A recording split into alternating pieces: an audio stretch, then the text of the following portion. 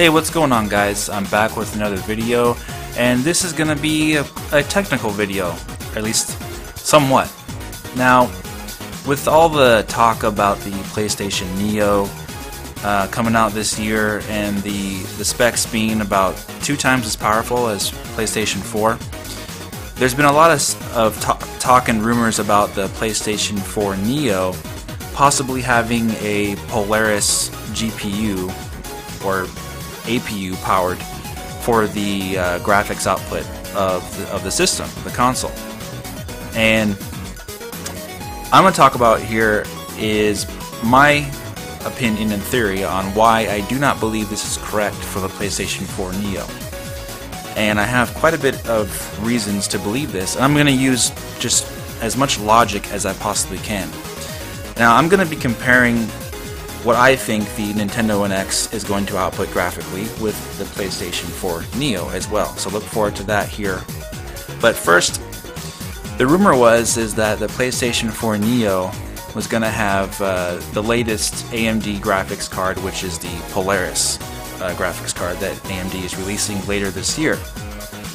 And the basis for that rumor was because of the supposed specs, the CUs and the teraflops of the PlayStation 4 Neo GPU was going to be 2 times more than the PlayStation 4, the original. The PlayStation 4 original had 18 CUs, compute units, and the new PlayStation Neo is going to have 36 CUs and 4.1 teraflops of power. So that's quite a big upgrade over the 1.8 teraflops of the original PlayStation 4, that's true. Now, many people assume this was Polaris because of the timing of the release of the AMD APU or CPU, GPU of this year coming out soon.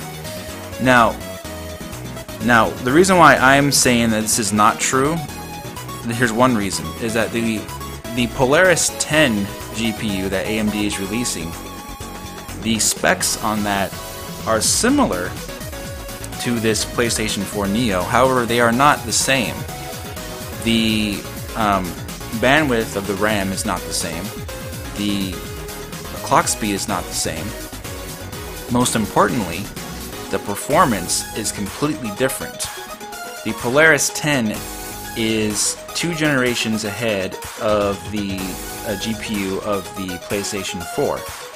It's still in a roundabout way based on the GCN architecture from AMD. However, AMD has made it clear that the Polaris is the closest thing to a brand new architecture that there is. Even though the core base down, is still basically GCN, however, the underlying architecture is a lot different than the architecture used in the PlayStation 4 GPU, which was based on GCN 2.0.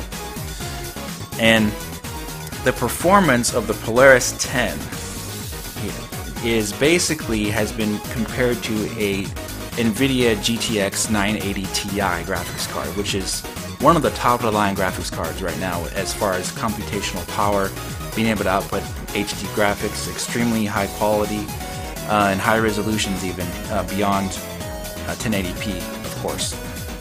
Now, that Polaris 10 would be basically the equivalent of 3.5 times, maybe even 4 times more powerful than the PlayStation 4 GPU, okay? So the PlayStation 4 Neo they're saying that the graphics card is basically 2 times as powerful as PlayStation 4. Okay, so there's one thing right there where the CUs and the teraflops may make it over 2 times more powerful. However, the performance of the Polaris 10, which is clocked at 3.7 teraflops, will give you performance almost equal to a 980 Ti, which would be 3 to 4 times more powerful than the PlayStation 4. I've done all this research. I'm not going to put links to all the things I've read about for this architecture, but another reason why I don't think that the PlayStation 4 Neo is going to be based on anything to do with Polaris is because of that architecture I talked about. I had to do some research on the PlayStation 4 architecture and the APIs that are used by developers to understand more about how this works. Basically, the PlayStation 4 uses a couple different APIs for developing games. I mean, obviously they use a lot more than that. APIs are there, you know, the programs, software that developers use to help them build their game, right? So developers like Naughty Dog and all those other guys, they use their own custom APIs. But a common API that Sony has licensed or created themselves for PlayStation 4 is the GMNX API and the GNM API. Now, what's significant about the GNM API is that it's a low-level API. I've researched this. You can find articles on this information yourself.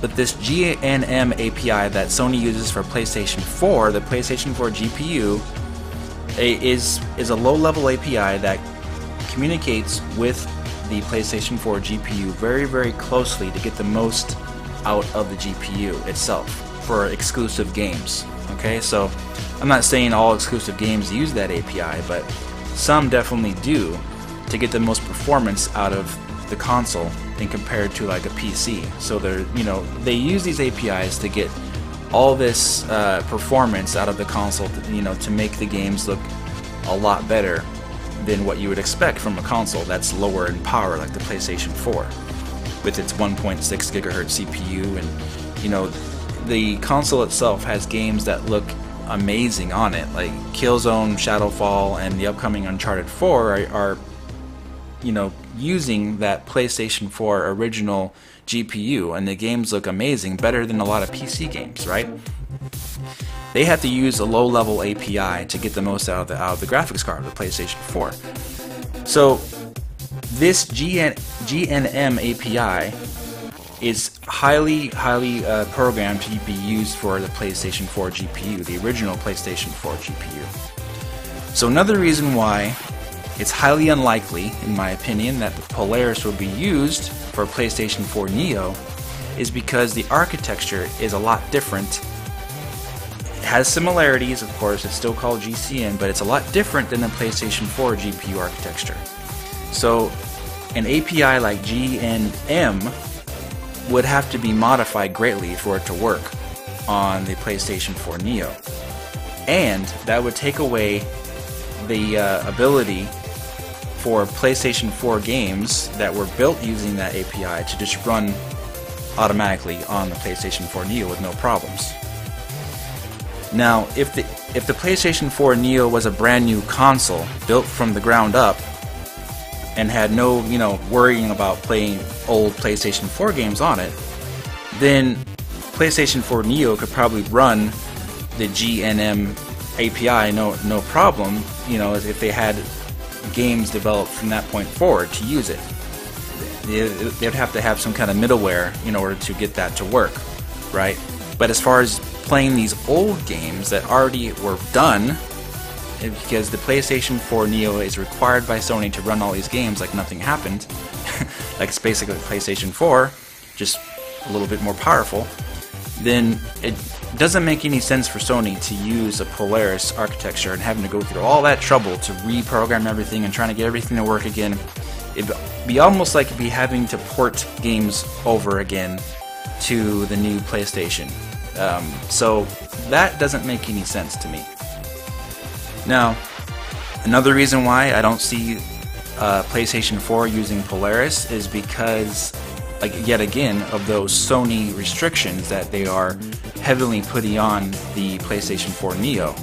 All the games need to run on both the PlayStation 4 and the PlayStation 4 Neo, and the only differences can be in performance, higher frame rates, and maybe a little bit more effects. The actual content of the game can't be changed hardly at all. So if they had a Polaris GPU in the PlayStation 4 Neo, the performance would not be utilized, because you could actually make games run and look a lot better than what they are currently limiting PlayStation 4 to. So being tied to that PlayStation 4, because PlayStation 4 Neo is not being treated as a brand new console, it's limiting what they're going to be able to do on the PlayStation 4 Neo. So it doesn't make any sense for them to use Polaris. Again, in my opinion. Now, what I do think they're going to do with PlayStation 4 Neo is what makes more logical sense. They've already confirmed that the CPU is an overclocked Jaguar CPU running at 2.1 gigahertz. So, same CPU as PlayStation 4, and they said the GPU is basically doubled, overclocked as well. Now, so what makes more logical sense for Sony to do, and for cost, would be to shrink the die down to 14 nanometers for the PlayStation 4 GPU, and basically make it the same exact line of graphics cards from that time, from 2013, probably an AMD 7950 or 7970, or one of the best ones back then. But since the core of the graphics card is exactly the same as the one used in PlayStation 4, it would get 2 times that power basically, and be able to run all the same games because it's exactly the same graphics card, basically, just better. The Polaris, on the other hand, would not be like that. It's based 2 generations ahead, and the architecture has been extremely changed over time, and the performance is drastically better. It's much better than 2 times than the PlayStation 4 Neo. So I hope you're still with me, guys, on this. I hope this makes sense so far. So that's why I don't think PlayStation 4 Neo is going to be using a Polaris graphics card. I think it's going to be using an enhanced version of what they originally had in PlayStation 4 to make development a lot easier, and also to run those old games with no problem. They're not going to be emulating the games on PlayStation 4 Neo. That's just not going to be possible, right? They're going to be playing the games like nothing happened. So it has to have the same architecture. It really does. And since they're putting so many limits on it, it makes perfect sense for them to do that. So yeah, that graphics card of the PlayStation 4 Neo will be really nice. That's a really good graphics card. However, it's not going to be Polaris, in my opinion. So, doing some more research, of course, if you follow my videos, back in 2015, October, I believe, I posted a video about how AMD would possibly be using the Arctic Islands technology in their GPU, APU for the Nintendo 1X when it came out. And the design win for the APU or GPU for that graphics technology was done in October of 2014. Right around the same time Nintendo was hiring their graphics engineer for the next generation Nintendo console, from what they listed in their job listing. So the timing was just perfect right there. So it's more likely, in fact it's highly likely, that AMD went to Nintendo and said, hey, we got this new technology we're developing, we're testing it out, we're seeing how it's going to work, and Nintendo probably said, yeah, we want to use some of that, and since AMD is in such financial difficulty right now, and especially back then, they probably gave Nintendo an extremely good price on technology at the time. Back then it was called the Arctic Islands, and now they've changed their name of that codename to the Polaris. Okay, so that Arctic Islands is now actually Polaris. It's the same thing. So with the Nintendo NX now to be announced by Nintendo to be a worldwide release in March of 2017, it makes even more sense that the graphics powering the Nintendo NX is going to be based on something from the Polaris. Now, because AMD themselves have announced that they will be using this technology in upcoming SoCs. They said this back in early 2015 after that design win in 2014. Now, they announced another design win, I believe it was late 2015, and the turnaround for when that's going to be released is later this year. Now, that also makes perfect sense for that design win to be the PlayStation 4 Neo, since shrinking dies and testing and getting the same architecture on the die. It takes a lot less time than building a brand new architecture and testing it, like with the Polaris, for example. So my opinion is that the Polaris, or something, you know, a custom chip or whatever Nintendo's going to use, I really believe that the Nintendo NX will have the better chance than the PlayStation 4 Neo of using something along those lines of the Polaris. Now, you've already heard rumors about it on NeoGAF and other people saying that Nintendo would use a Polaris, but you know, we will wait and see. But however, it makes the most sense that Nintendo would use that, because what Sony is doing with the PlayStation 4 is very limiting. With the PlayStation 4 Neo, those two systems got to work together. So PlayStation 5, I think PlayStation 5 will definitely use the latest, you know, brand new graphics technology. But as far as cost is concerned, I think Sony is really going to keep that cost down, but have that better graphics card from that previous generation that we talked about.